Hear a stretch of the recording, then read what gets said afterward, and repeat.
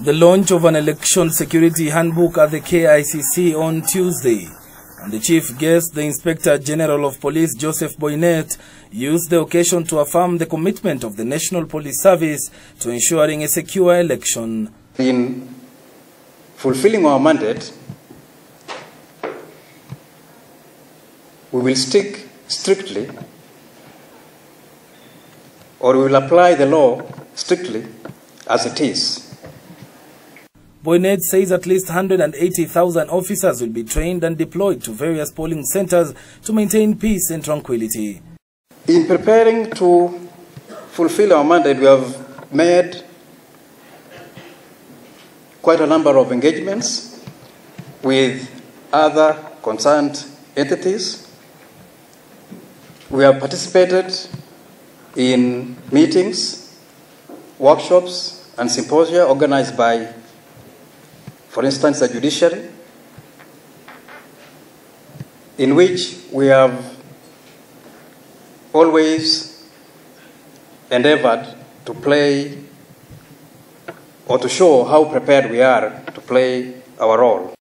He, however, reiterated that a credible, free and fair election is the key in ensuring peace and stability is maintained during the electioneering period.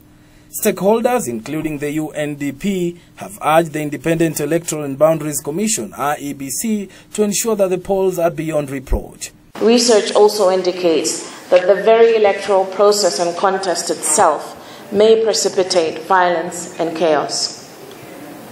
Electoral violence often erupts when elections are deemed by key stakeholders as flawed, fraudulent, and their rules and procedures and outcomes are perceived as manipulated. The judiciary, in the meantime, has trained over 92 magistrates to handle an avalanche of election petitions expected after the August 8th polls.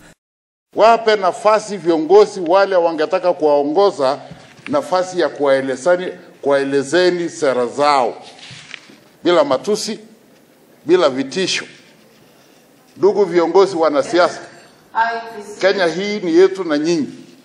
Wape wa Kenya nafasi ya kuishi kuwachagua. Hamna faida kuwa na maiti, kwa sababu maiti haitawachagua. Watu walio hai watawachagua.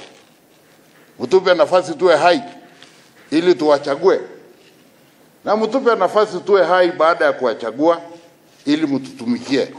The electoral body IEBC says the training project launched on Tuesday will enhance the cooperation between police, public, IEBC and other independent commissions in promoting and ensuring the security of the campaigns period through best practices in negotiated public order management. As a commission, it's our duty to do so without people being intimidated with threats or violence or coercion. This particular election, of course, you can see the high stakes and polarization of electoral competition. Right from the primaries, campaigns are about to start. We're going into the voting period, and through to the counting and tallying of votes to declaration of winners, there's a potential conflict at any time. And when there's conflict, there's bound to be violence. So between now and August, we have every step is crucial. Through the training, the police hopes to enhance their investigating skills and prosecution of electoral offenders in the country and promoting joint election risk assessment and response to these risk factors. Reporting for Channel 1 News Hour, I'm Ron Cliff, OD.